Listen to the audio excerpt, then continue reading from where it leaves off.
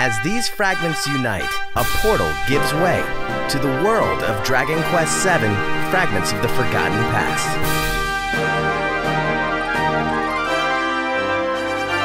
During your quest, the map will expand as you discover new islands.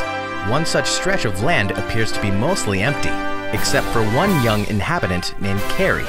This island is known as the Haven, and Carrie will ask you to invite reformed monsters to come live there. These monsters can be found all over, and often stand out. Take this guy.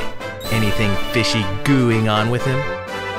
Based on his odd manner of speaking, it seems this man was once a slime. If you help reformed monsters like him live a peaceful life, you can convince them to move to the Haven.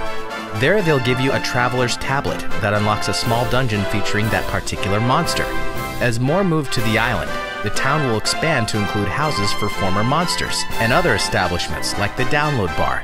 Here you can access free online distributions for your game, including over 50 travelers' tablets with rewards for completion. It's also home to a secret casino where you'll earn in-game prizes in games of chance, plus a tower called the Safe House. Monsters acquired via the Street Pass feature can be sent there for safekeeping. Finally, the plinth allows you to warp to additional dungeons right from the Haven.